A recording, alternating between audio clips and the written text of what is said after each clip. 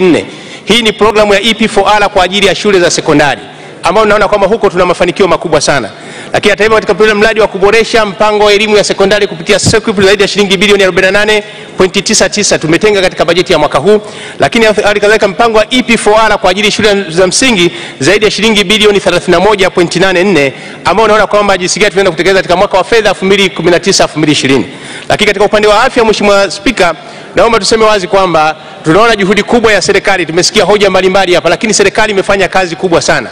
Ukiachia ujenzi wa hospitali 352 katika bajeti iliyopita, lakini mwaka huu tunaona kwamba tuna ujenzi wa vituo vya afya 352, lakini mwaka huu tuna vituo vya afya tena karibuni 52.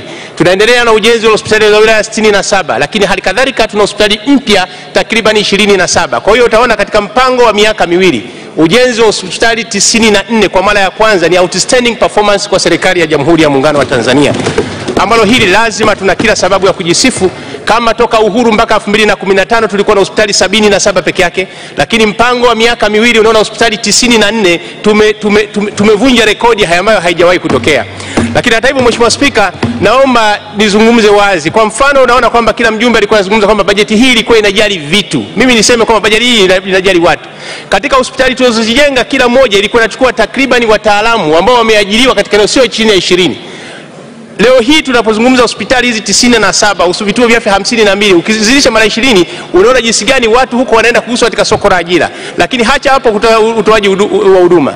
Lakini katika upande huu wa sekta ya elimu ambao tuna miundo mbinu na tunatumia force account, unaona kwamba bajeti hii inaenda kuwagusa watu kwa kiwango kikubwa sana.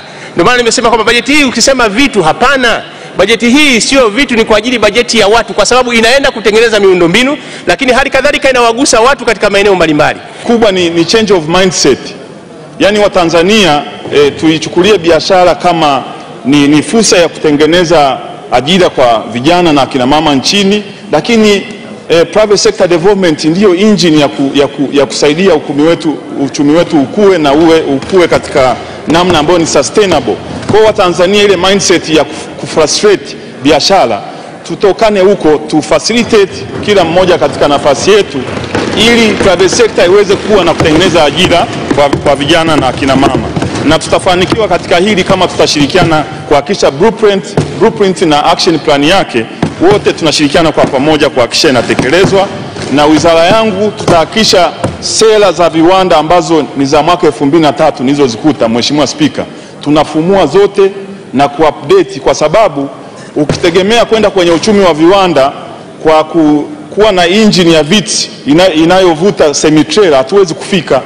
Kwa hiyo kuanzia ni kuhakikisha sera hizi za zamani za 2003 tunazi overhaul ili ziweze kureflect priority ya nchi ya kwenda kwenye uchumi wa viwanda. Mheshimiwa Spika, tunavyozungumza mwaka huu wa fedha wa 2019, mauzo yetu ya nje mpaka leo hii tunavyozungumza yamefikia milioni 284.7, sawa na bilioni 654. Haijawahi kutokea katika awamu nyingine yoyote ile katika nchi yetu.